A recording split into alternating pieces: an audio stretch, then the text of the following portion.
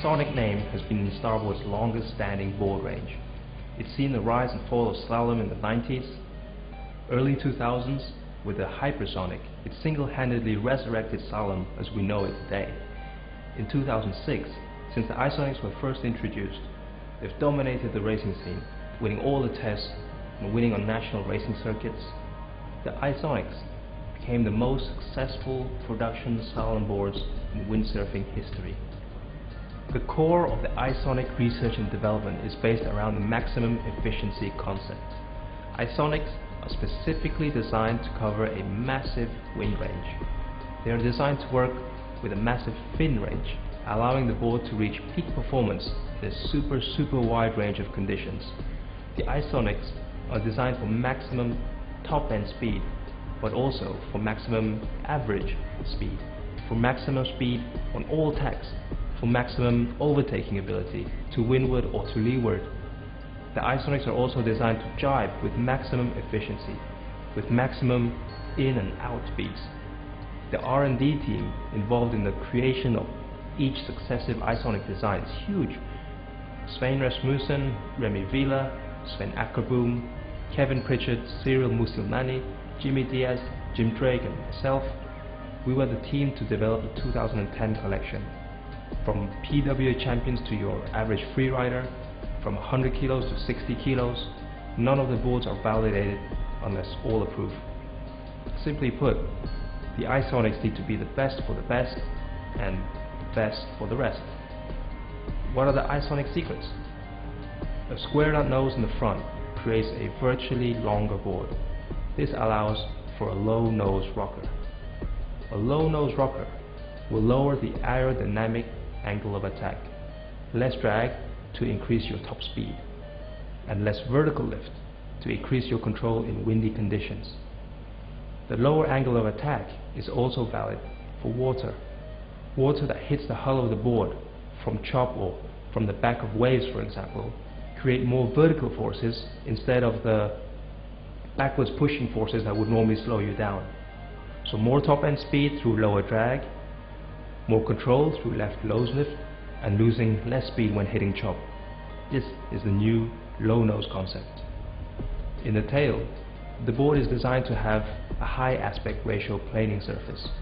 Like the wings of a plane or the fin of a slalom board, a high aspect ratio is more efficient, more lift, less drag. The tail of the iSonics are designed to be wide. This creates a wider and shorter wetted surface compared to conventional narrow tail boards. The wide tail also gives the board more power, more overtaking ability, and gives the rider more leverage over the fin. What's new for 2010? In the back half of the board we have new rail shapes. This is in the 101, the 111, the 121 and the 131 models. These new rail shapes have a harder release edge. This allows the board to release water more efficiently for more speed and quicker acceleration, both onto the plane and in the gusts. The new rail shapes also increase the width of the planing surface without increasing overall width. This again increases the aspect ratio of the planing surface, making it more efficient and thus faster. There's also the new cutaway shapes. These reduce the actual wetted surface area to reduce skin friction and therefore increase top-end speed.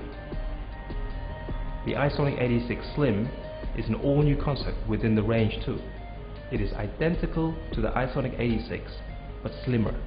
It is 5 liters smaller and offers much more control for lighter riders, for super windy conditions, or simply people who don't need the extra 5 liters.